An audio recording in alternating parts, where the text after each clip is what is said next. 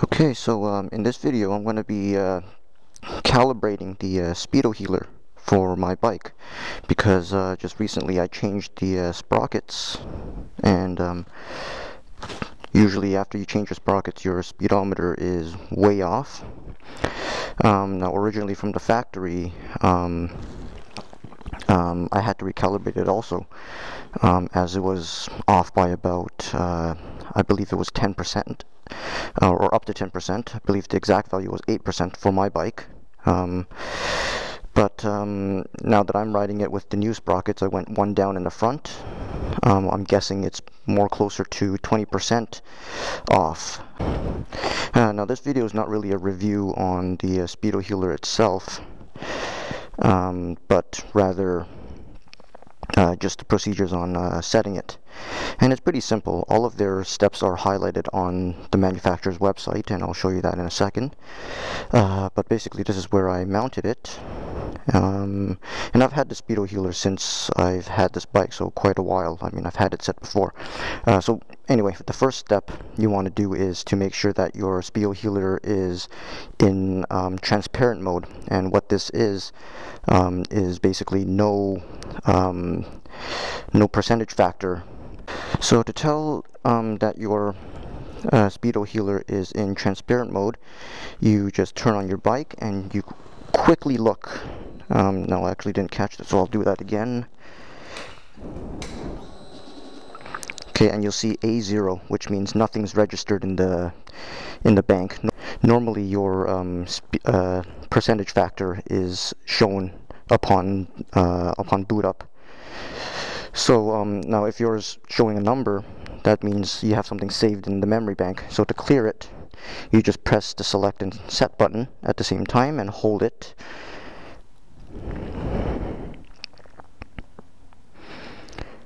And you keep holding it until you see the E, and that means the memory has been cleared.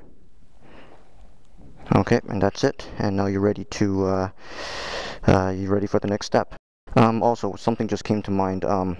If you have this particular bike, 2008 Kawasaki ZX6R or 2007 model, both the same, and if you do decide to mount it in this position where I have it here, make sure you, I'm not sure if you can see it, but make sure you cut a little groove here so then the buttons don't get pushed. If your buttons get pressed while it's on the bike, it'll just confuse the system. It'll just make it'll just basically put a check engine light on your motorcycle, and you'll be riding around with no speedometer. So that's just a little tip here. So this is my setup. I have my GPS to gauge the correct speed.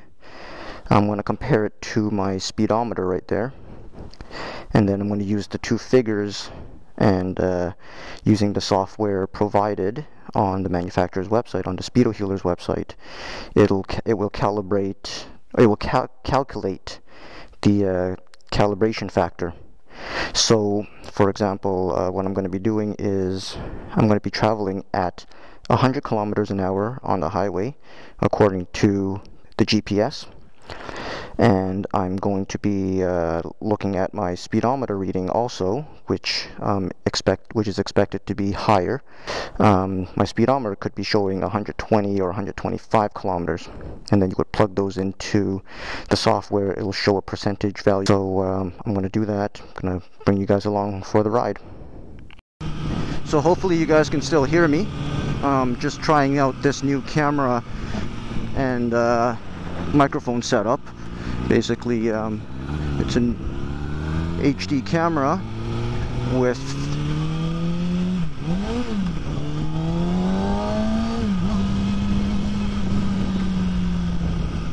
so it's basically a camera with a external mic option, and I have an external mic plugged into it, so hopefully the road noise and the wind noise isn't too overwhelming for the mic. Otherwise I'll have to do a audio or a voiceover. So right now I'm just making my way onto the highway. And again, also I apologize for not being able to show the speedometer or the GPS. It kind of sucks.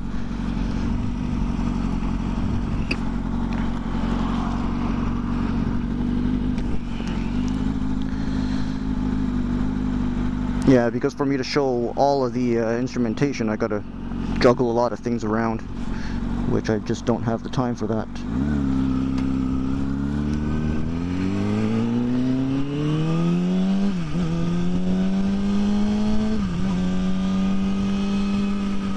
So right now the speedometer is showing 70 kilometers an hour. In actual fact, it's about 60.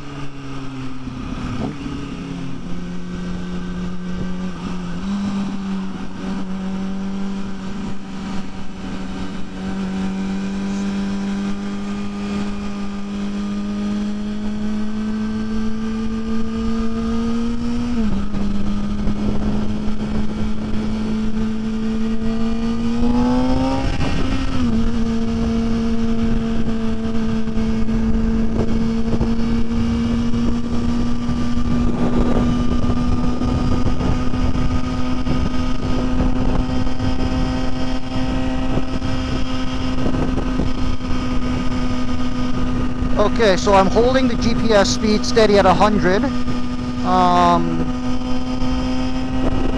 showing me 118 on my speedometer, so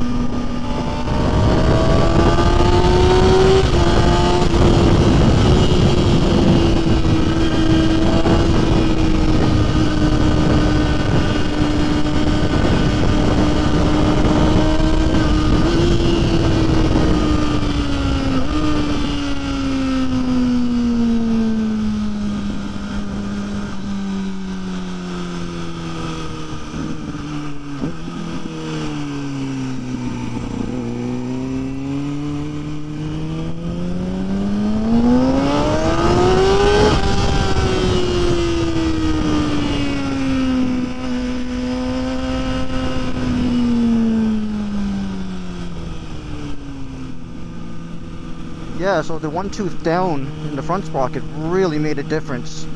I mean, and that's just the front sprocket. I haven't done anything to the rear. So the next step, get onto your computer and go to the manufacturer's website, which is HeelTechElectronics.com.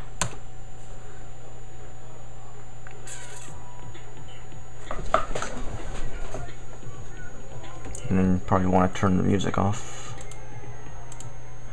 Okay, and click on their SpeedoHealer section, online calculator.